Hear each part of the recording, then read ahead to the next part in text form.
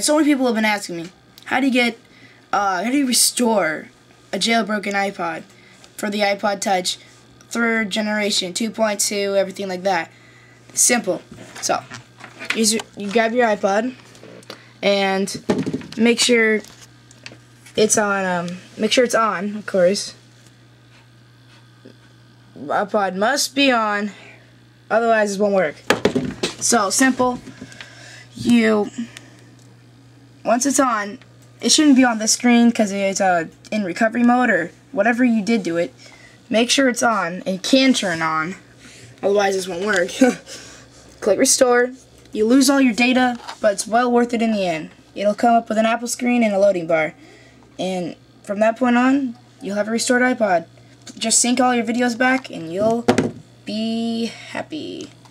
Sorry, I zoomed in. Anyways, thanks for watching my video, and I hope it was useful to you.